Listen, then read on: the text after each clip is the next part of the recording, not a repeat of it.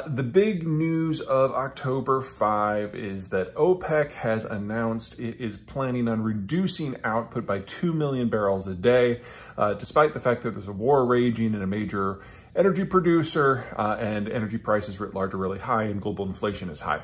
Now, some people are, of course, well, I shouldn't say some people, a lot of people are, of course, latching this onto what their favorite drum is to beat at the moment.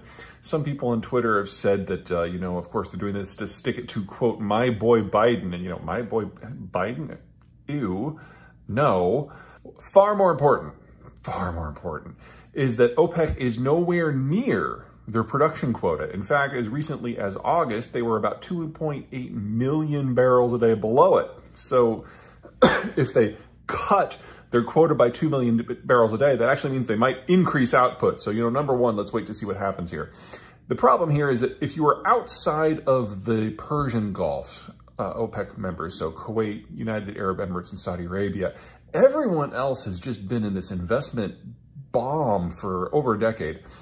In fact, since 2014, total investment to all oil and all natural gas globally, government, state company, private companies, doesn't matter, the total is down by about 2/3. And the non-Gulf OPEC countries are no exception. Places like Gabon and Nigeria and Venezuela are just borderline incompetent when it comes to maintaining their own energy infrastructure anyway. So they're completely dependent on internal investment, and yet they think they have checks that they need to write, so they don't provide the investors with particularly great terms. And so if you're those investors and cash is limited, you try to put your money elsewhere where it's going to be more productive with a more reliable partner. And that manifests as lower production in a lot of OPEC states to the tune of apparently 2.8 million barrels per day. Now, in the last few weeks, about a fresh million has come online, mostly from Libya and Nigeria, because a certain confluence of events have allowed them to increase output in the short term. But don't expect that to drop. Both of them are very close to record low outputs at the moment, and they'll probably be back within a few months. This is kind of how it shakes out with these folks. Anyway, bottom line is, before you ascribe any sort of motivation to OPEC, the favorite one being that they're trying to stick it to Biden because Biden is green and hasn't been exactly kind to the Saudis. There might be something to that, but we're not there yet. Don't ever, in this line of work, listen to what people say. Watch what they do, especially when you're talking about folks in the Middle East where suicide bombs are often perceived as a legitimate form of political discourse. The rules are different over there, and we need to keep that in mind before we jump to any conclusions. So wait, watch. Let's see what the Saudis do over the course of the next few weeks with their actual oil exports. That'll tell us everything we need to know about what it is they're trying to actually achieve. There were a lot of efforts early on in the war, especially by the Europeans, to shut Russian crude oil out of the market. All told, roughly 6 to 7 million barrels a day of Russian crude and product goes west to Europe. They are by far the primary consumer, and they are primarily in control of the infrastructure that allows delivery, so it's really hard to send it anywhere else. What you can do, however, is put it on a tanker and ship it around Africa or through Suez and get all the way to India and China, and that is what is happening.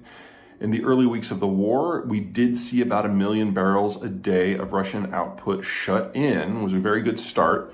But then these longer haul tankers came into play, and the Russians are more or less back where they were in terms of volume of output.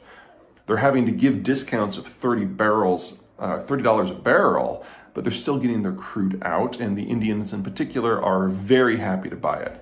Now, for the Indians, this is a little obtuse and perhaps not the best long-term play. They're trying to enter into an informal alliance with Japan, Australia, and the United States, 3 countries that are participating in the sanctions, in order to counter China, and instead the Indians seem to be working towards building a China-centric Asian economic system. So it's not going to fly for the long term. This past week, the week of June 12, the Europeans have put into place a new set of sanctions. These not just targeting oil specifically, but some of the support infrastructure that goes into it.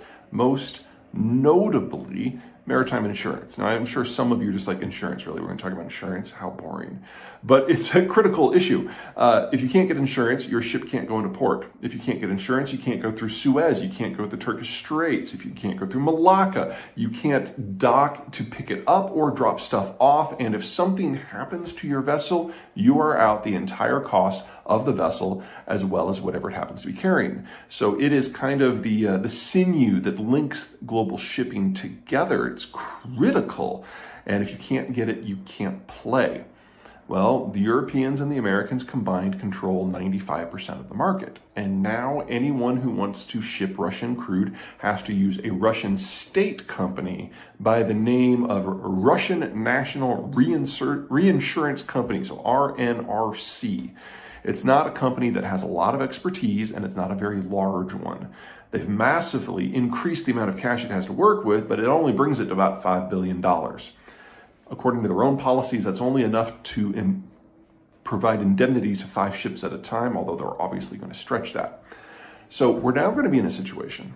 We're going to have long-haul tankers, which are some of the more expensive maritime vessels that are out there, transporting 2 million barrels of crude, which is now in an elevated price environment, past NATO countries to do an end run around NATO sanctions to get to countries that are willing to run the sanctions, primarily India and China. This is like the perfect setup if your goal is to crush the Russian state budget, because one super tanker loaded with crude at today's prices, that's about $300 million. And if a NATO country grabs it for whatever reason, the Russian state has to pay that out. So all of a sudden, we're in this really interesting situation where if the West wants to cause a few international incidents, it seems to be in favor at the time, they can absolutely destroy the Russian budget in absolutely no time flat, while at the same time introducing a risk premium to anyone who wants to buy Russian cargo of any type in any market at any time. So this next month is going to be a lot of fun to watch. Now, if Russian crude does go off the market, it's not like there are no consequences, because, we're already in a tight market environment. This has the potential to shut in 4 to 5 million barrels a day for an extended period of time. That will easily send oil prices above 170.